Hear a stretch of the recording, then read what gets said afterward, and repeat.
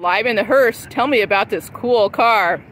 Well, I've had this car for a long time. It's number 6 in a group of 6 of them that I had. And this car has 300,000 miles on it, and it's been in every state in the United States except Alaska and Hawaii. I love that. That's so cool.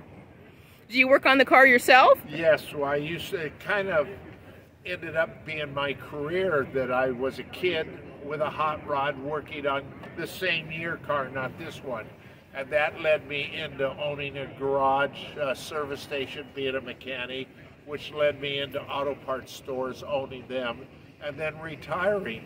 And this one I had shortly after I retired, and I built it from the ground up. It's got my own frame under it, suspension, and all of that. The only thing that's original is the body.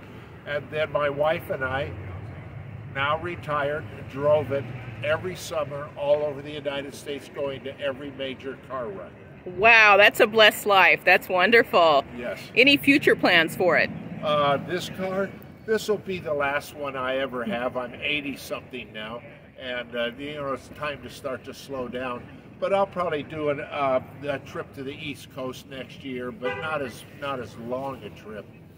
Excellent. Can you tell me about the power plant in this car? This one has a 1-year-old Chevy ZZ6, cool, which is the most powerful small block Chevy crate motor they sell.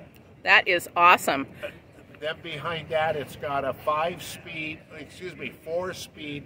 4L65E electronic controlled transmission out of a Camaro, with a standalone computer to operate the transmission, so that works really nice. Oh, I love the updates. That's fantastic. You've got the beautiful body and all those great updates. Right. Wow. Then, of course, doesn't have a heater because we don't need them in California, and I'm only back east in the summer, but it does have great air conditioning. Excellent. Which I could not survive without the air conditioning. Excellent. I love it. Well, I want to thank you for being on Live in the Hearse. It's been a pleasure.